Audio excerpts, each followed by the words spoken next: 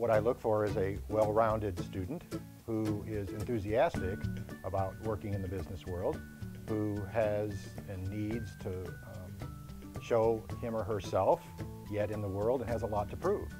And assuming they come to me with value and can explain to me what that value is, I think we are more than excited to offer them an opportunity to fulfill their needs in learning more about business. And I'm more impressed by somebody who has the excitement, the passion, the desire to yet prove themselves in the business world than somebody that walks into me with a resume full of lots of titles that doesn't deliver anything to me.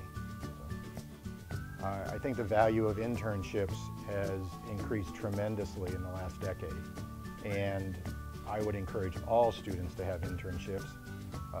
I almost demand it on candidates that I'm looking at, and the more you have, the better it is. I'm not sure I need it to be an internship that has a big name company, a big name title, a certain product or industry. I want to know from that internship what you've learned and what value it adds to you to deliver to me. Well, I think the biggest thing that students take away from an internship is the reality of the working world compared to the academic world. And there is a huge gap between an undergrad walking out the door with a degree of entitlement and the fact that when they get to the real world, it's not the same.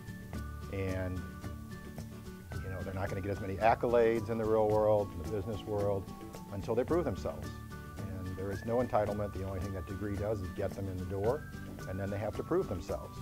I think to be successful in an internship, the student has to, I keep using the word value, the student has to deliver a value to the business.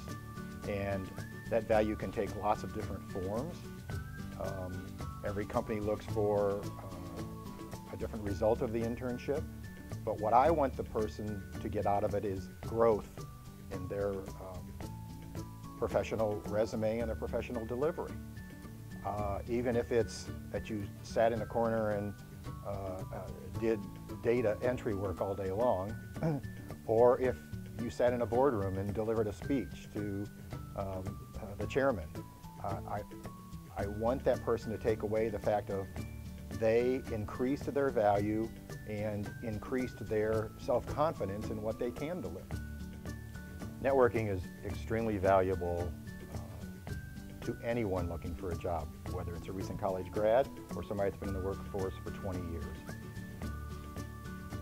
I think that the value of the networking not only opens doors for people, because that network will have opportunities available for them, but it also helps them decide whether or not they like a specific career that that network is approaching them with and has experience in. Invaluable opportunity to ask questions of somebody in a network of a career that they don't know anything about. And a lot of recruiting firms now will tell you on a resume not to put down your hobbies and your interests and all that, and I totally disagree. I think you should put down all of your community involvement. You should be involved in the community, and you should put down your hobbies and interests. I mean, respectfully. You don't need to put down silly ones, but all of that is a connection factor to people looking at your resume. And often you find those opportunities and jobs through connections. And that connection can be just because you know somebody who knows somebody, or that person connects to what you're interested in, and that's an opening line for them. So all you need is an open door, and every networking opportunity is an open door. A student looking for an opportunity needs to first feel good about who they are and the value they add. They need to be able to deliver that to a prospective employer. They need to be able to show that what they've accomplished in their life, they feel good about, and they've gained experience and knowledge from every facet of their life, whatever that is. Socially, community-wise, professionally, athletically, whatever it is.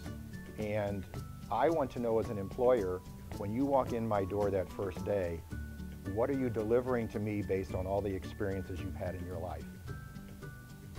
It's one thing to have somebody help you write a resume. It's another thing for you to be able to deliver the person that's behind that resume.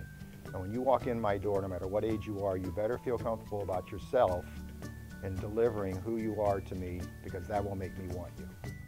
Unlike most interviewers, I don't spend a lot of time looking at the resume. I only look at it for headline topics that I want to bring up. And I want you to talk to me. I want you to tell me who you are. I want you to lead me through the things in life that were of value to you that you learned from. If that was academic, that's great. If that was athletically, that's great. If that was socially, that's great. If that was community-wise, it's even better. I'm a firm believer that if you deliver things to your community, you're a more well-rounded person. You need to look for those. You need to look for those things that are fun for you and that you can deliver well. And that can mean the smallest thing to people or the biggest thing to people, but you need to go after it. Most recruiters these days, professional recruiters, no longer recruit by proactively calling into businesses and seeing if you want to fill a job. They use LinkedIn, and they will see who you know and who you're connected to at whatever level it is, and connect to those people too. So it's a huge selling feature for every recruiter now. It's interesting how most managers will instantly go to LinkedIn to look for somebody's profile like they will on Facebook, but yet don't use it as an engagement process. They just want to look at their pictures, etc. And I think it's a huge selling tool, or if your LinkedIn profile matches your resume and how I'm looking at you. To me, it's a check mark. It's to say, yes, you are the person on this resume socially also. And you're not somebody different in this resume than you are to the rest of the world. And that's a huge check mark to know. It's like doing a background check on somebody.